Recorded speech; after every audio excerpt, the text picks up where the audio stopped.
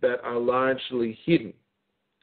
And these products are promises, grants, and sureties. These are the three essential products that the reserve banks, not private banks, the reserve banks, will support the communities in developing. And it's very exciting. So when we have a look through these, let's have a look at page 5, and let's have a look at what we mean. We say, for example, under the existing system, a loan is a sum of money or other asset which an individual, group, or other legal entity borrows from another with the condition that it be returned or repaid at a later date, including in additional charges. So we define their existing systems. We define what is meant by a deposit and a security. And what we say here, categorically, we say the products, not just the system, is rotten. A mortgage is a rotten product. Horrible, rotten, cruel product.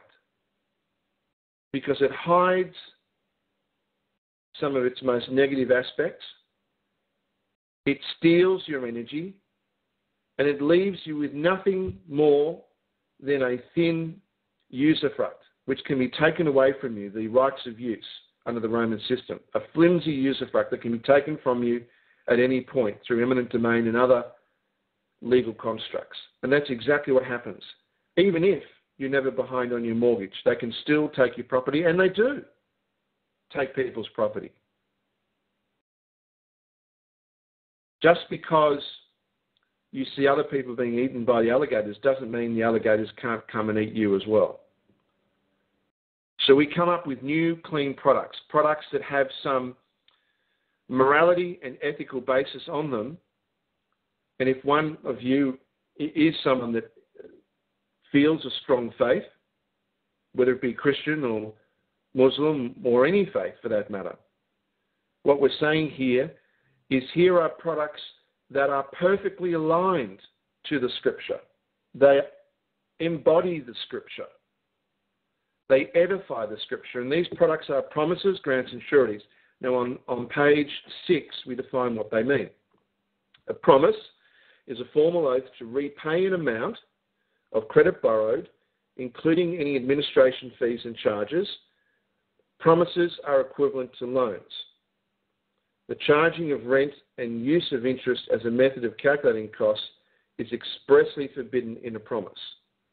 So it is a transparent product based on your honour.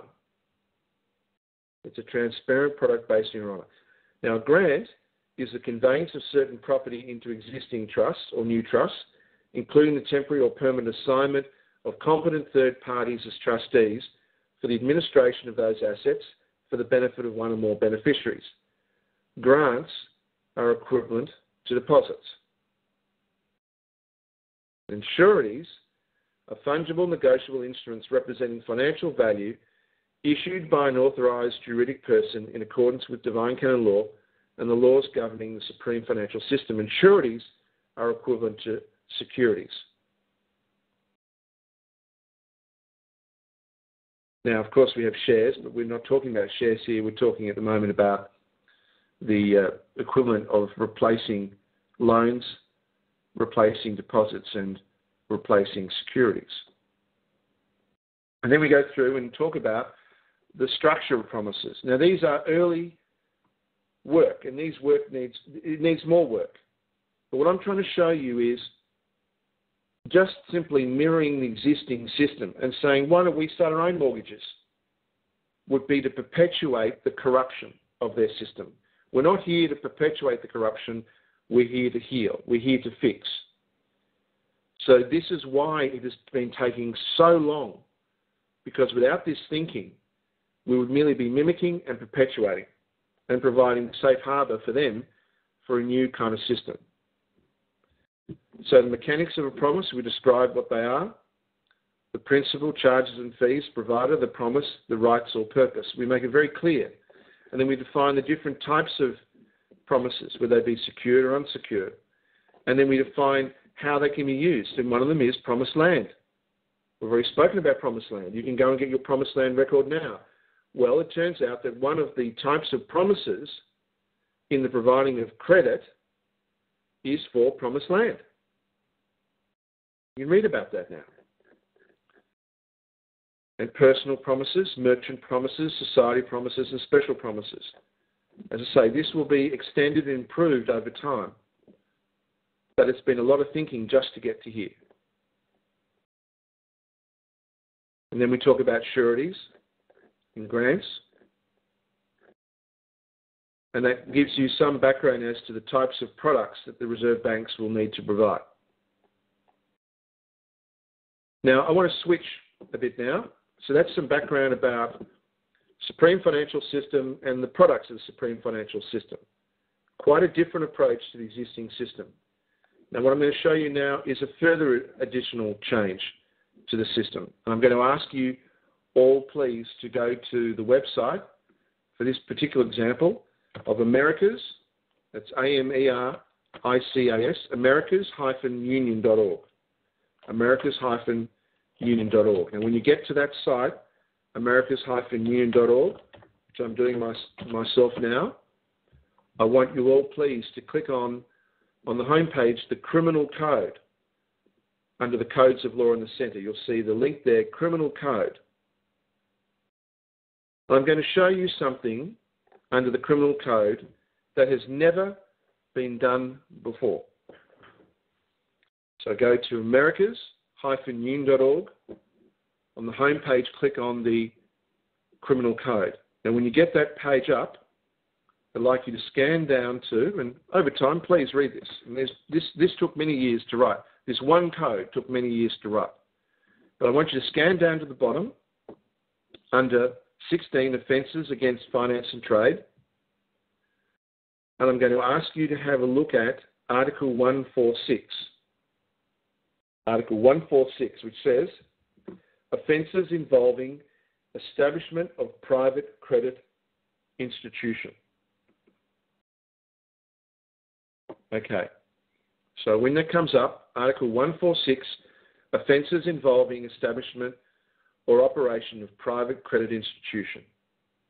Now, I won't read it all. I'm going to just go through some of these key sections.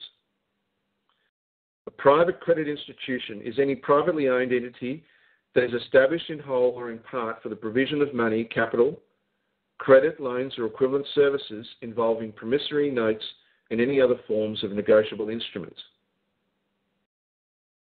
Now let's look at the next section, what the offence is. Offences involving establishment or operation of a private bank. Now, after I explain this, I'll stop. Offences involving establishment or operation of a private bank is when a party deliberately acquires or possesses a significant interest in an entity or vehicle established or operating as a private institution for the provision of money, capital, credit, loans, or equivalent services involving promissory notes and any other forms of negotiable instruments. For the first time in history, the operation, establishment of any kind of private bank, whether it be a reserve bank, central bank, investment bank, whatever, is unlawful. It is a crime for the first time in history. Why?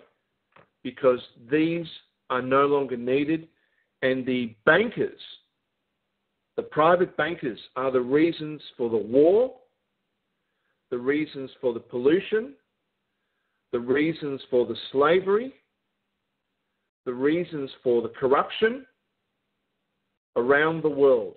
They are the problem. They will never and have never been the solution. And so for the first time in history, in black and white, it is a crime.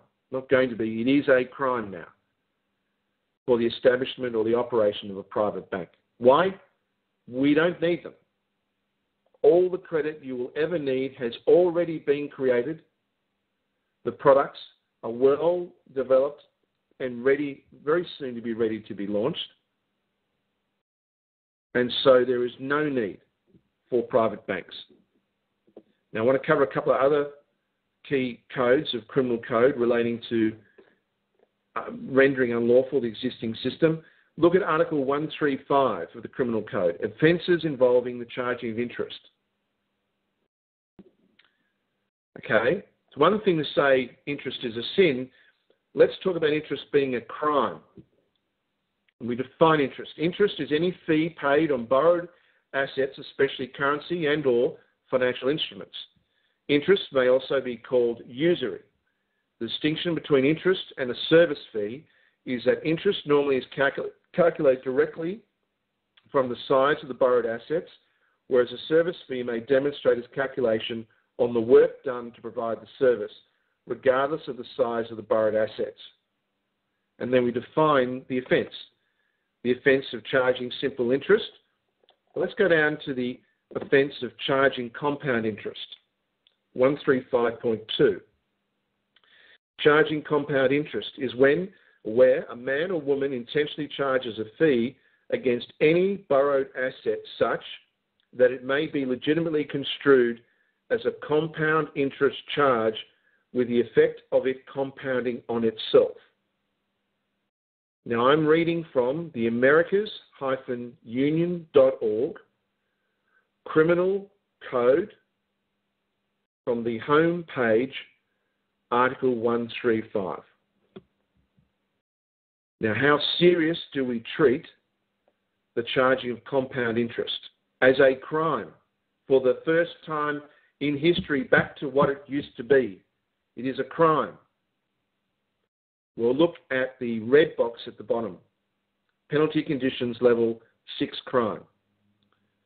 It is a level to 4 or 6 crime if compound interest is committed indirectly by the officer of a religious institution and the total value of the borrowed assets are granted to the value of more than 1,000 annual wages. It's a 1 to 3 type level 6 crime if it's committed by a bank or financial institution officer and the total value of the borrowed assets are granted to a society to the value of more than 1,000 annual wages. Now, what does that mean? It means that apart from a private bank being unlawful, if any institution is found guilty of compound interest of an amount greater than 1,000 annual wages, it is possible that that officer could go to prison for more than 20 years. That's how serious we treat the crime of usury. Well, there's more. Let me continue. I'll explain why I'm showing this to you. Apart from it being very important and historical, there is a very specific reason why I'm showing this to you after the introduction of the Supreme Financial System Notes. Now we're going to have a look at one more, which is, again, another important one. We're going to have a look at Article 131, Offences of Operating as Credit or Currency Agent. Okay. Article 131, Offences of Operating as Credit or Currency Agent. We define what a currency agent is. A currency agent is any man, woman, person, corporate, or entity that transacts in the official currencies of the society and interposes themselves effectively as a third party between a valid chartered reserve bank of the society and members of the society or third-party non-member relationships. In other words, a currency agent is someone outside of the reserve bank that interposes themselves between you or between the bank and some other non-society relationship. For example, a bank or someone else. Now, why is this a crime? This is a crime because an agent is just another way of someone setting up a very small version of a bank. We don't need agents. If a reserve bank needs a service, then the company or person, whoever is providing that service, will be employed within the bank to provide the service. There is no need and will never be a situation where we will approve any kind of agency